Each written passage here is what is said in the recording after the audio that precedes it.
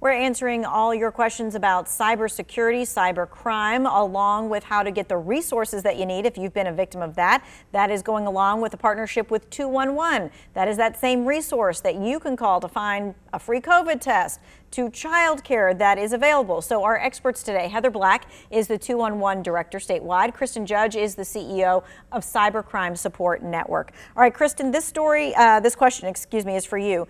It says, my Facebook was hacked. Now I'm locked out. It won't let me start a new one either. Someone even got into my Netflix account, eBay account, and now they're trying to set up an Instagram account in my name, and I am very frustrated.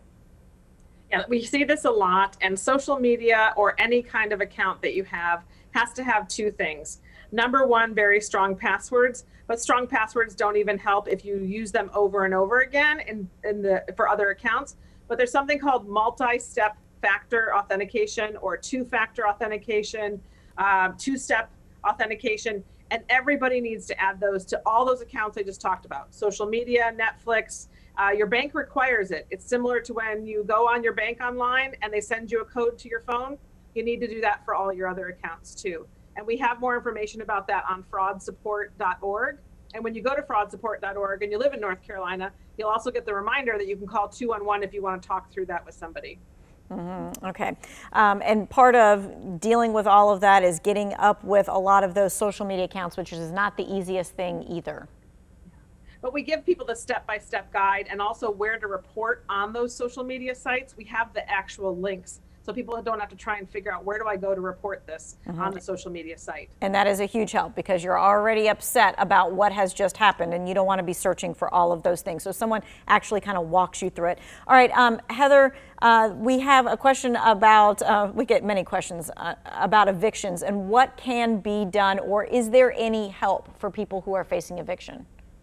Yeah, that's a great question. So Legal Aid of North Carolina is doing some amazing work in helping people understand their rights as tenants. Again, there's so many people in this situation right now who have not been able to pay their rent in full. So you can call Legal Aid. Their number is 866-219-5262. 866-219-5262. They have an amazing group of attorneys who are able to help you, walk you through it, explain to you what your rights are. I think one of the most important things is to talk to them or another attorney before you make any decisions, before you leave the property, before you do anything, because once you leave a property, you do really make yourself vulnerable as far as your rights. So definitely talk to an attorney, and Legal Aid is there to help you out. They're great people. Okay, and that is definitely a resource that 211 can point you to easily. So a lot of people are saying, okay, I can't get my money back from a cyber crime, so what's the use in reporting it? That's a great question. And so if we keep reporting, even though you may not be able to get your money back yet, if we have 500 people report the same exact crime, then the law enforcement folks can put that all together. And there's been some pretty big busts of people in a Nigerian romance scam.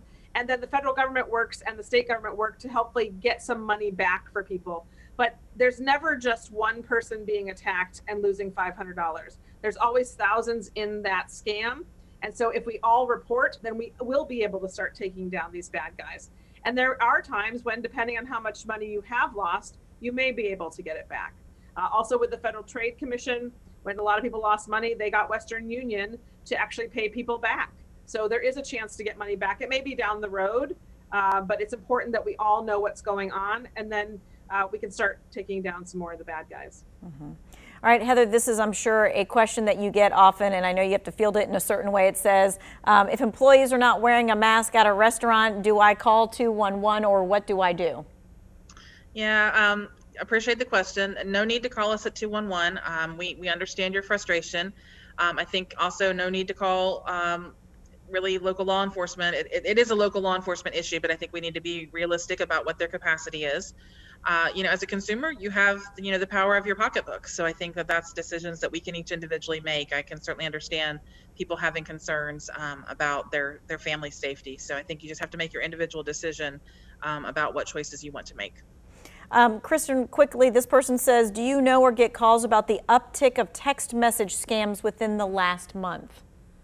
Absolutely. We've definitely been seeing that trend here too. And we encourage people, if you don't know the person that's texting you or calling you, you just never answer. So if you see a text message come from a number you don't have in your contacts, just don't answer it. Delete it. If someone really needs to get a hold of you, they will leave you a message or they will tell you their name. So if something's coming in from a stranger on your phone, regardless if it's text or a call, ignore it.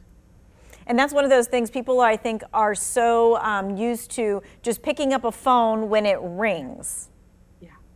Yeah. Not anymore. Not in the world we live in, especially with the COVID scams. They have been skyrocketing. Heather's been looking at that in North Carolina. And they're coming in from phone, text message, email, however they can. You need to not engage with people unless you started the engagement. If you went to them first and you looked at the number you were going to and you knew it was your bank, that's fine. But if someone's checking in on you or calling you or texting you first and you did not ask them to, it's most likely a scam. And if it's somebody you really want to talk to, they're going to leave you a message. You can call them back. That's always a good rule of Every thumb. time. All right. Exactly. Thank you, ladies. I appreciate both of your time and your expertise. We talked about a lot of ways that you can have resources right at your fingertips. So what we want to do is we want to show you the article on our website right now that takes you to the 211 website for United Way so that you can kind of look at it, and also tells you a little bit more about the cybersecurity hotline as well.